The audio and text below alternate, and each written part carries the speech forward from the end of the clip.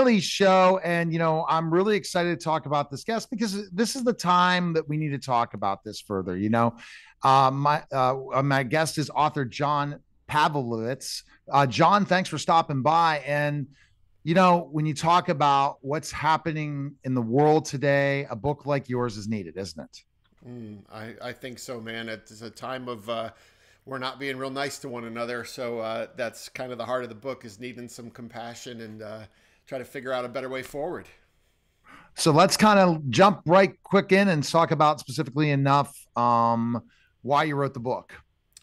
Well, doing the work I do, I travel all around the country, talk to people, and just I'm getting the exhaustion that people are feeling. And it's really about the relational fractures. There's the political situation, there's theological differences, but it really comes down to our relationships and where they're breaking down because of the tribalism that we're all experiencing, the urgency we've been immersed in. And so it's really been about just writing something for people to encourage them where they are in their journey. Absolutely. So let's kind of jump further into this process of what you're seeing, what your hope is this book will get people to start to do more. Yeah, I think, it's trying to figure out what's the balance between our relationships and our convictions. There are times when those things don't match up, and how do we know when to fight for people that are close to us, and how do we know when to lean into our values and sometimes to the detriment of those relationships? So it's really trying to figure out how can we be our most authentic selves and yet not completely cut ties with people who we may have great differences in with. Yeah, and so that's the problem. We don't want to have dialogues. Democrats and Republicans don't want to have dialogue. Christians and Muslims don't want to have dialogue. Some, right? Hmm. Some different religions face different beliefs, different mindsets, but we don't want to love each other, and that's a mistake. Yep. Yeah, that's right. Yeah, because this we're stories and we're living in systems, and the stories we really need to respect those, to be curious about other people. I think we've lost that because of the way that the political situation is set up. I think that tribalism is inherent, and so we want to get pulled into those opposite poles, but I think there's a vast humane middle of whatever that theological, political, who would want to communicate and navigate their differences. And so we just have to keep being relentless in doing that.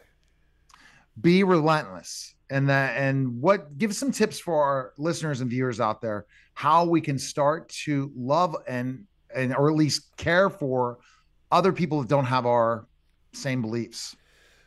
Well, I think it really comes down to respecting the journey of another person, that everyone's road is really complex, that we are all a product of our stories, that we have families we were raised in and churches we were a part of and life experiences. So none of us comes to our politics or our theological conclusions haphazardly. And so we need to try and be curious about the other and respect their journey and their road, even if we don't agree with their convictions or where they stand today.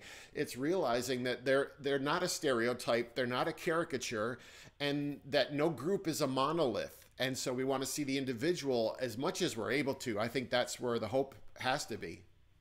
All right. Now thinking about the challenges I go through is I want to let this platform, the Neil Haley Show, any of the podcasts I produce, to have a voice, regardless of what that voice is. Everyone needs to have their say, Hmm. and other people want to censor people that have different beliefs, censor different situations. It's just not a way to get us to meet at a table to get along because this world's a melting pot and we have to get along or we're Mm. going to have a war beyond wars.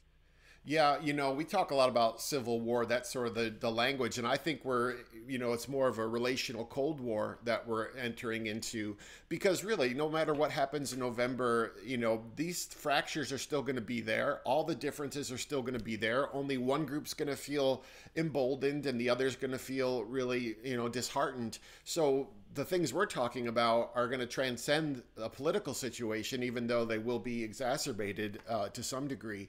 But there, yeah, the hope is we are tethered together, whether we want to be or not. And we are, all in one interdependent community. And so we have to figure out how to make this work. All right. So let's kind of jump into specifically making it work. What would be a recommendation? Because I know you're going out and traveling across the country to, if Yeah. you have somebody you don't believe in their values, you don't believe in their specific things, how can you have a cordial conversation and still be an American citizen, and everyone's American citizen, or anyone that is in this country to be treated fairly, even if you don't agree with them? Yeah, I think the difficult part is trying to get outside of our bubble, our tribe of affinity, because once we can get outside there and have substantive conversations, we're going to realize, all right, we may have been misinformed about the other, or we may have had false perceptions. And ultimately, I think it's about getting to the fear at the heart of everything. I tell people, look for the fears and false stories, because whenever you're engaging with someone on immigration or healthcare or gun violence, there's a fear at play. And so it's trying to understand what the other is afraid of, and then either give them better information or try to help them be less terrified, because no one is at their best when they're terrified. And I think religion and politics at their worst leverage fear, phobia, prejudice. No, they definitely do.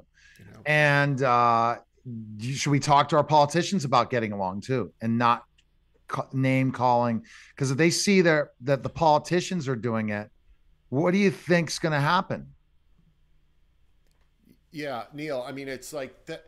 We have always been looking to our leaders in the past for sort of model some of these things, because, 20, 30 years ago, our parties had differences as much as they have now, but they were able to sort of navigate them and work for the common good.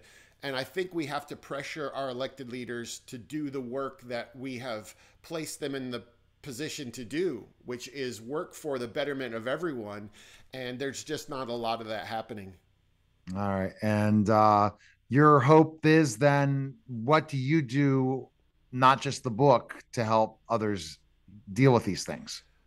Yeah, I think it's about having the messy conversations. We can't really shout at people from a distance. We have to get some sort of proximity, because that proximity is going to help us see better. So it's about, whether in our churches or in our politics, in our neighborhoods, trying to figure out ways to curate, rational conversations where people are coming together in a posture of curiosity, not to debate, but to understand. And so whatever way we can do that, individually with our social media, in our relationships, our circles of influence, and then in the collectives that we're part of.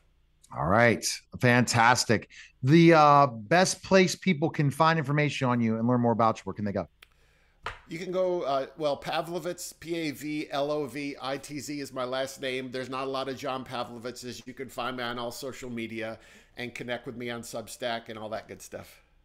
And the book's available all places, right? People can check it Yeah, out. anywhere you get books, you can get them. So I'd encourage people to check them out, and if they're interested, to give it a try.